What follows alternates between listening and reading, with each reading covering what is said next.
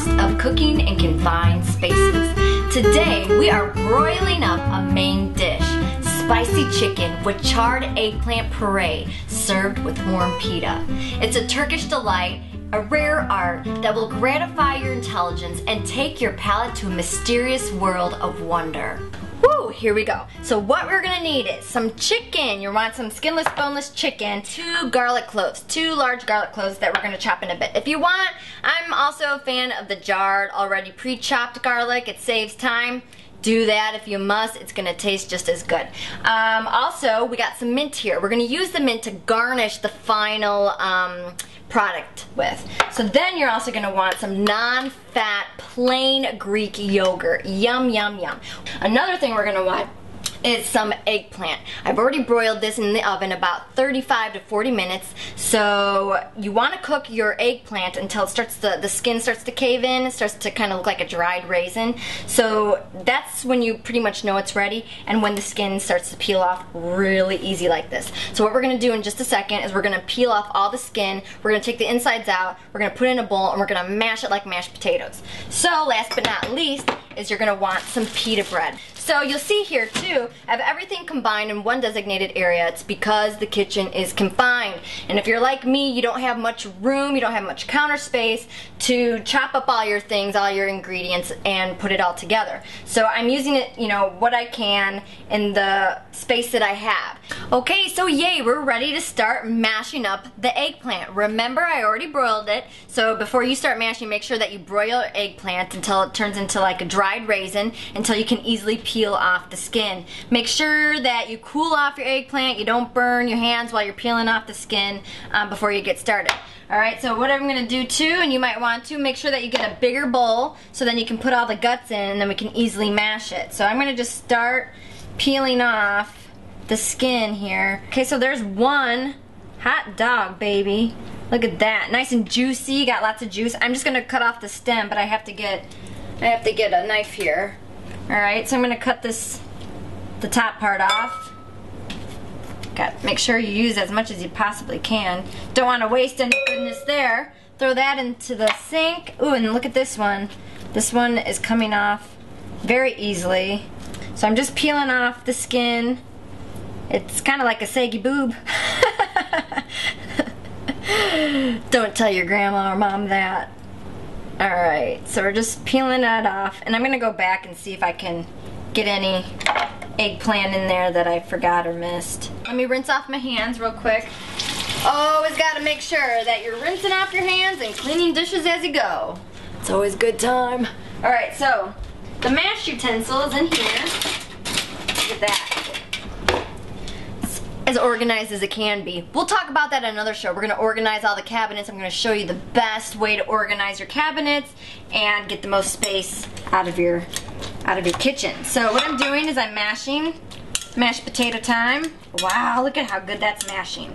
And then as I mash this, I'm going to then add the garlic and the salt into the mix. So I'm just throwing away the remains, the skins of the eggplant, and now there's a little bit of juice in here, which looks good, so I'm gonna throw that in there.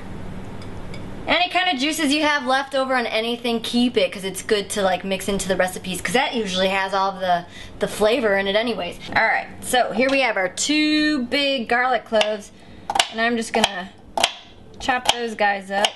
Whatever gets it kind of mushy and you start to smell the garlic and the evil spirits starting to roll away, because you know they don't like garlic or onions. But I do. Alright, so that's good. That's all mashed up. Good enough for me. I'm going to put it into this bowl. I'm going to throw it into the eggplant mix. Okay.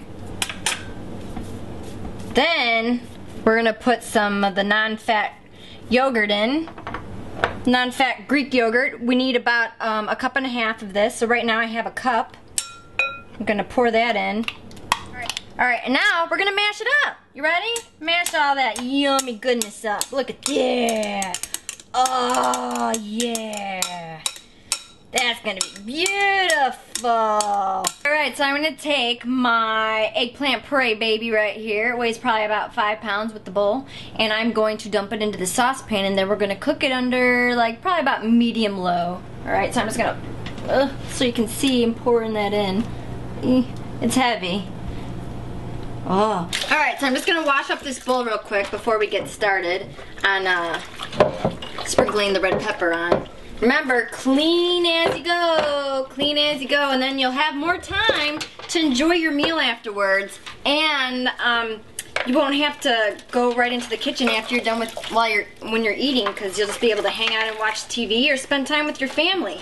I always hate afterwards on Thanksgiving dinner or Christmas dinner, after you're done eating, all the women tend to flock to the kitchen to wash the dishes, and then they prepare dessert, which is all great, but who wants to really get up and do dishes after dinner? I mean, you're full, you just want to enjoy, relax, and then have dessert just come out without having to clean up afterwards. You know, so clean as you go, and then you get to enjoy later. So let's get that red pepper into my conveniently spice rack here. So let's see, you got red pepper, and then I'm gonna also grab some black pepper. Needs a little oil on the, little grease on that thing. It's a little spill here. That's another thing, you get spillage a lot in a small confined kitchen. Make sure you watch out for those, because if that dries up, it turns into something not so nice later. Alright, so let's just go sprinkle the red pepper onto the eggplant puree right here. And also we'll put the oven on to about medium high. So there's a little red pepper. Yeah, hope that's not paprika. It wasn't. Make sure you don't get paprika on there, which I'm sure that'll be good too.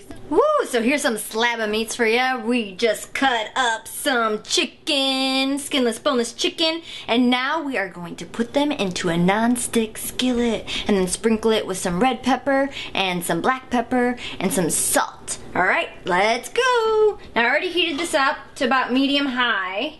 We got some oil already in there, cooking and ready to go. So, voila! Mushy mushy. So I'm gonna just sprinkle a little red pepper on this, guys. Woo! Right, good enough for me. A little bit of salt. Okay, that's good. And then some black pepper. You can already start to listen to it scream! Alright, so that's good. Now I'm just gonna move these guys around a little bit. Make sure we cook them on all sides. Alright, so the chicken's almost cooked. Almost finished. I'm going to turn it down just a little. Now the recipe doesn't call for this, but I like to add as much flavor as I can to the mix of things. So I'm adding a little bit of all-purpose Greek seasoning to the chicken. So just a little bit there. That looks pretty. And you know what? You might want to, for those who live in confined kitchens like myself and get splattered with grease and oil and anything else that you're cooking that likes to splatter it back at you, like tomato sauce or something. These are actually really good. It's like a screen to keep in all the nasties that pop back out at you when you're cooking. So I'll just keep that on there so no oil starts to splatter all over the place. Plus, it saves time on cleaning. So as the chicken's cooking and the eggplant puree is simmering, I'm going to put together real quick the pita bread. Just going to grab two, the flat bread ones that I grabbed, roll them up, put them in the toaster oven, and just let them bake for a good maybe 5 minutes. I'm going to take a little bit of mint that I have here, and I'm just going to chop up a little bit because I'm going to use that as a garnish on top of the eggplant puree and the chicken. So now we are almost done. In just about 1 minute, we're gonna go over and take the puree out first, and then we're going to top it with the spicy chicken. Alright, we'll be right back. Let's do it. Alrighty, so we finally have the final product of the charred eggplant puree.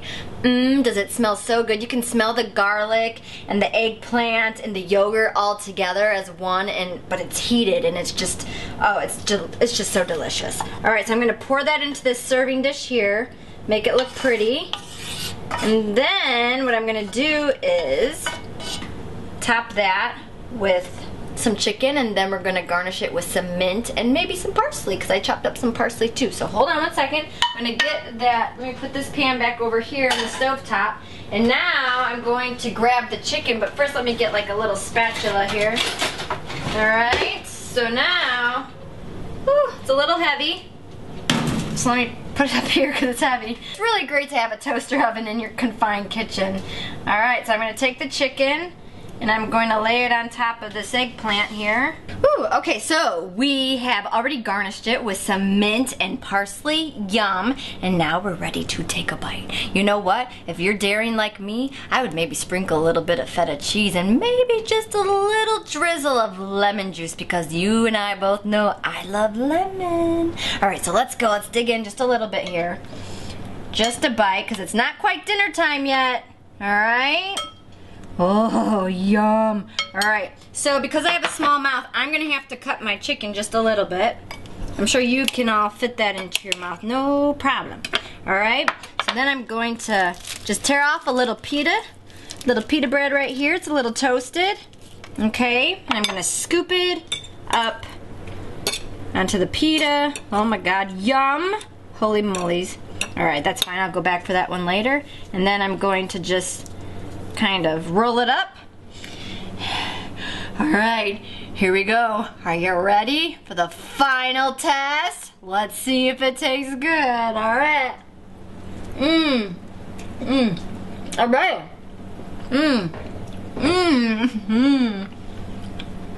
Between this and the zucchini fritters with feta cheese that we cooked up on last episode, oh my god, you're gonna be in heaven.